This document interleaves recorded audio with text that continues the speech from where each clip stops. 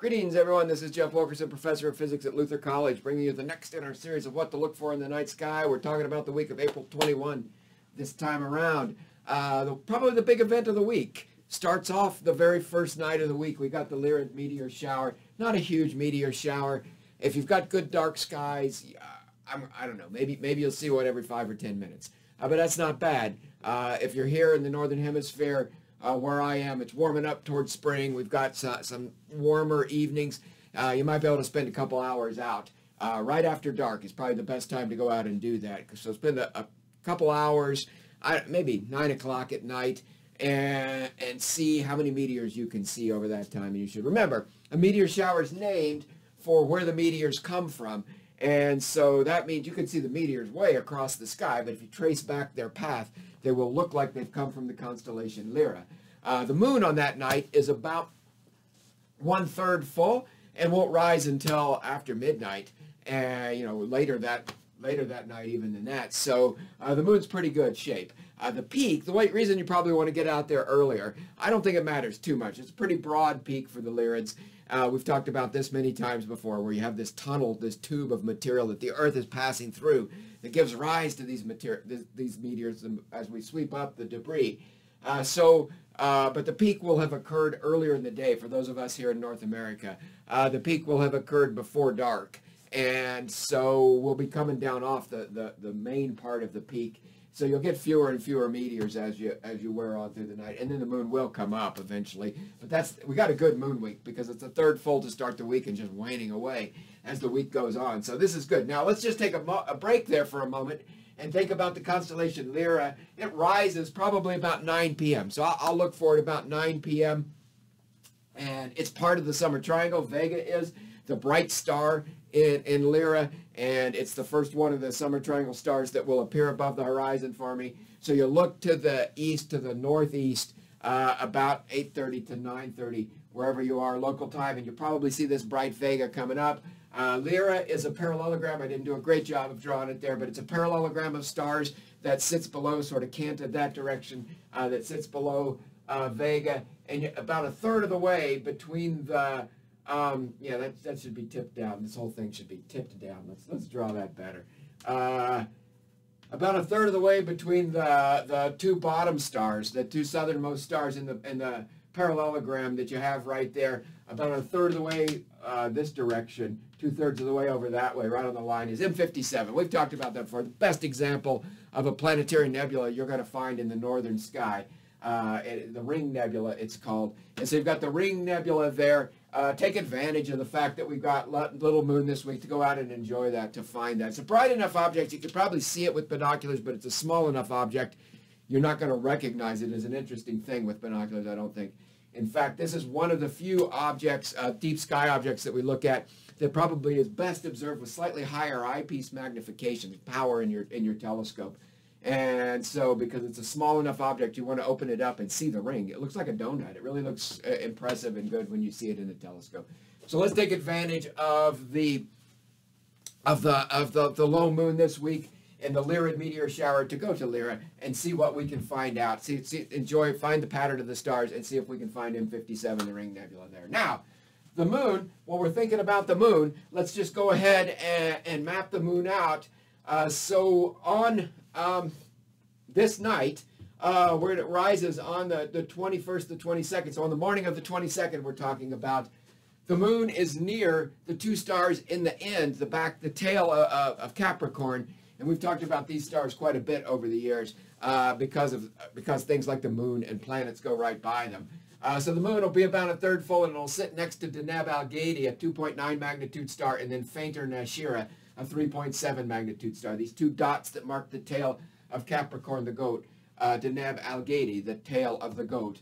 And so we've got M30, a globular cluster, sits right below there. So we often talk about that when we come by here too, because you drop down from this pair and you'll be able to see this globular cluster of stars, a nice impressive globular cluster. Maybe with a third full moon right there, you want to wait for a night or two in order to see it, but you don't have to wait too long. And the third full moon isn't that bright, so you might be able to see it this night of the 22nd, the morning of the 22nd.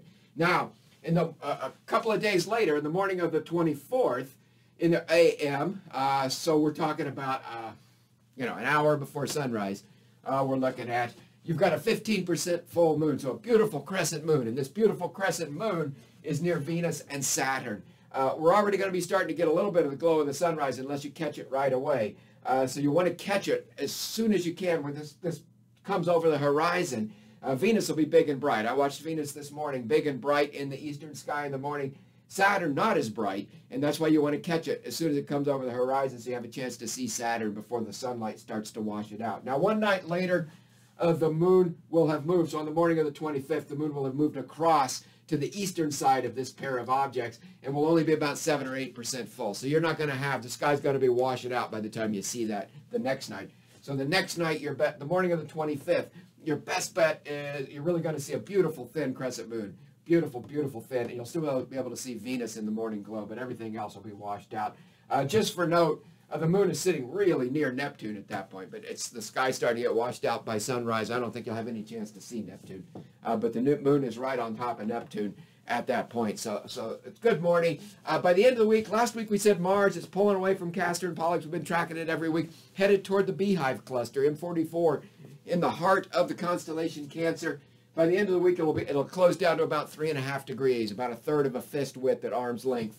And so you'll have this less than 3.5 degrees from the Beehive Cluster. Jupiter is still up for about 3.5 hours after sunset. So you'll be able to go out and see Jupiter bright in the west after sunset. It's in Taurus the Bull, above the head of Orion, and it ends the week about a little over 3 3/4 degrees.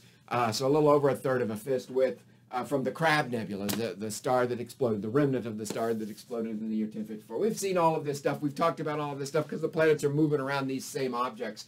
And so we make reference to them as we do that. Now, a few weeks ago, we said spring is the time. Here we are. This is the time for us to be looking for galaxies. And we picked out a couple of galaxies in Virgo a few weeks ago. And then we drifted away from that in part because the moon gets big and bright and doesn't allow us to see external galaxies. It's time for us to get back there. So let's go to Leo this time. And maybe we'll stay in Leo next week and look at different galaxies. These are the most famous galaxies in Leo we're going to talk about here today. So Leo is this question mark, this backward question mark or sickle for a tail with the bright star Regulus at the base. Then you have the head, excuse me. And then you have Dana Bola is the tail star back here, the triangle tail. Chertan is that star. You drop down from Chertan about, 2/3 or 3/4 of the distance from Chertan to Dana Bola, but straight down from Chertan. Halfway between Chertan and Iota, a fairly bright star, 4th magnitude star. So about halfway down, you got two big, bright galaxies, M65 and M66, both spiral galaxies, beautiful spiral galaxies. You can go out, you can find pictures of them all over the place. Because you'll see these two galaxies together. They're only about a third of a degree, 21 arc minutes, a third of a degree apart. And so those objects sit about a third of a degree from one another. Easy to see them in the same low-power eyepiece in your telescope. So get your telescope, slide down this direction. You got binoculars. You got dark skies, which you should have this week, and depending on the light pollution where you live. So the moon won't be bothering you so much.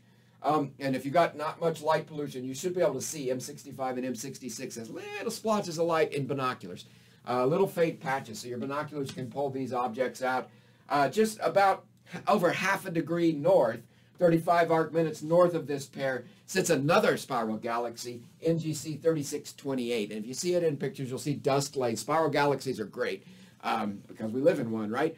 Spiral galaxies are great because they have a lot of free dust and gas that can form new stars. And this is where new star formation is going on in the disks of spiral galaxies. And you see a nice prominent dust lane in the pictures of NGC 3628 that sits just to the north of M65 and M66. So let's take advantage of the dark skies. Let's find this galaxy trio in Leo, and then we'll move over maybe next week and find a few more galaxies over here. Maybe next week we'll just go galaxy hunting all the way around. Some easy relatively easy galaxies to find, some trickier galaxies to find, and talk about that. And then, by the end of next week, the moon will be making a comeback. So that's what we got. We got a good moon week. We got the Lyrid meteor shower. The planets are still moving around. Mars and Jupiter in the evening sky. Venus in the morning sky. Saturn starting to make an appearance. Still hard to see in the morning sky. And we've got the moon then as it passes by Venus and Saturn in the morning sky as the moon wanes away to almost nothing. So should be a good week. Lots of stuff to see And we hope you have a great week. And as always, everyone, thanks for watching.